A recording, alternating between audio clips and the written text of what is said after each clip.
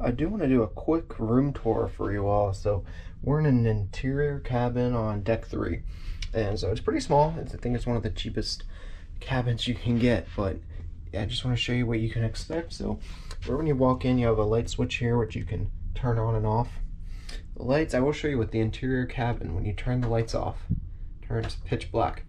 So you can really sleep well, and in the middle of the day, if you want to take a nap, you'll be in complete darkness. But right here, when you want to turn on the left, you have some of your main kind of storage with some hangers to hang up things up, some drawers there. We put our luggage down there at the bottom, some room at the top with shoes and life jackets.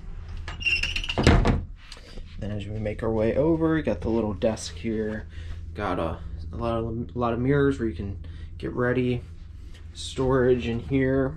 So one of the things you'll know about these cruise cabins is you definitely get a lot of storage. They make use of the space, lots of storage. Trash can down there, outlets right here and here, another light for right there. Some more storage, more room to put things. And up here you have your safe. And it's just 2 of us in here, so we're not using all the storage. 2 twin beds, but they can also be combined to make 1 bed. So just let your cabin steward what you prefer. And each bed, you get your nightstand and these lights here. There's a switch to turn the lights on. This is an older ship, so some of the lights kind of flicker for a second or 2, but they all work. And 2 nightstands with drawers there. Over here you have your 1 chair and the TV. TV has about 30 channels or so on it. And our room just got made earlier today, so we have a little, I think this is an elephant or a dog, maybe a dog. See the long ears, but our cabin steward's been great. You can either get your beds or your room made either in the mornings or in the afternoons. We prefer the mornings since we're usually out and just want to have a fresh room, and then in the afternoon, when you're getting ready for dinner or taking a nap or whatnot, you don't have to worry about the cabin steward having to clean the room. And then a full-length mirror here, and then finally you have the bathroom lights right here, little hook right there.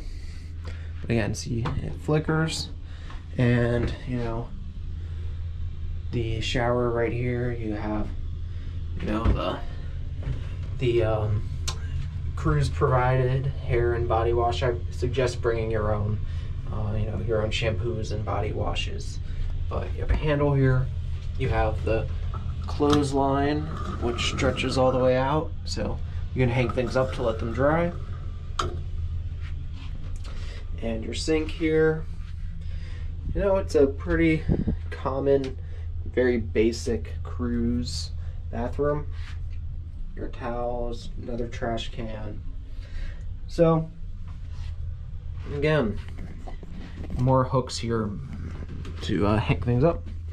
Again, it's a pretty common cruise stateroom. It's pretty small, but for what we wanted, it does the job. We have enough space for the 2 of us, and there's enough space to move around.